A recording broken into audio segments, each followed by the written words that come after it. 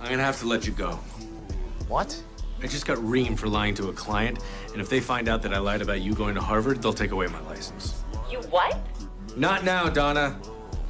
Look, I have to put my own interests above yours. It's nothing personal. You're fired. Wait, so you're worried that if I stay, then they might find out that you lied about me and you'll lose your license. But if you fire me, then I could tell them that you lied about me and you definitely lose your license. How many current U.S. Supreme Court justices are from our alma mater? 5. Got anything to say, Ross? No, just that the answer is wrong. Scalia, Roberts, Kennedy, Breyer, Kagan. Ginsburg. Ruth Bader Ginsburg went to Columbia. She graduated from Columbia after she attended Harvard for 2 years. The question was phrased, how many justices were from Harvard? Well, she was on the Harvard Law Review.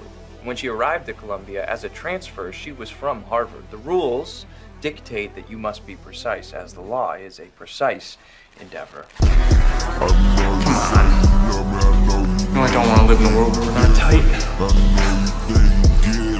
Then kill yourself.